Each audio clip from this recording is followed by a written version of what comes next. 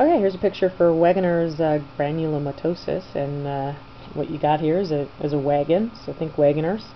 You get a lot of things that come up. Somebody keeps coming in chronic sinusitis, having a problem, wondering why it just won't go away. You get the perforation of the nasal septum, happens in 95% of these patients. You've got redness of the conjunctiva, so you get a uveitis. You get rash.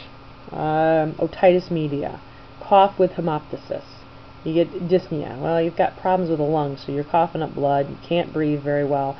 And when you get pictures of this, you get necrotizing granulomas. And this is a necrotic center surrounded by lymphocytes, macrophages, and giant cells in the vascular walls.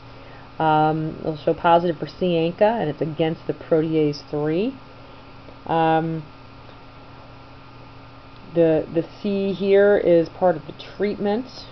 Well, actually, before we get to treatment, the third thing after a lot of these, the chronic sinusitis and the lung problems, if it moves on, usually the third thing you'll see, or the next thing you'll see, is necrotizing glomerulonephritis.